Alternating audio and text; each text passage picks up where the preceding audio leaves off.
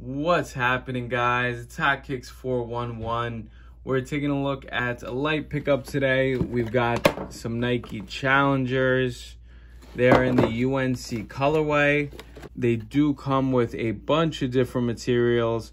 Right on the back, you can see we've got some leather. It's got a normal sock liner. You've got some short-haired suede, followed by this like puffer jacket material. A little bit more leather. They've got some medium hair suede by the lace locks, more of that medium hair suede, followed by 3M reflective material on the actual toe box. So right off the bat, you're looking at a whole bunch of materials. You got semi-transparent mesh. Foam is peeking its way out all throughout to the actual tongue itself. And you can see that you have all that exposed foam right on the lining of the tongue. More Nike branding, kind of more of a vintage Nike tag. If you go onto the bottoms, so these bottoms do have different levels of traction.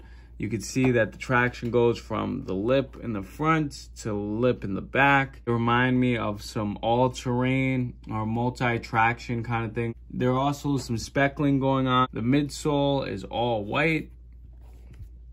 Same thing on this side, very clean. Now, if you look on the lateral side, you've got some silver and white touches with the UNC colorway. If you look on the medial side, it's all UNC. Now the swoosh is giving some white vibes instead of the swoosh showing the UNC. Together, very dope pickup. You know, I got pretty lucky with how I found these. They look barely worn whatsoever.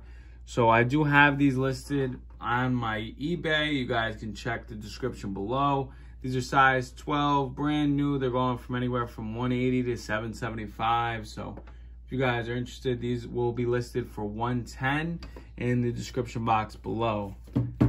And beyond that, you know, this is just the other side. Overall, I think these are a dope pair. You know, if the midsole had a little bit longer width, then these would fit my feet and give one of you guys the opportunity to purchase this. I do think it is a very dope sneaker. You know, if it did fit properly, I would consider keeping it in the collection. And I do want to thank you guys so much for watching. If you could like, comment, subscribe, that is all appreciated. And I'll be catching you in the next one.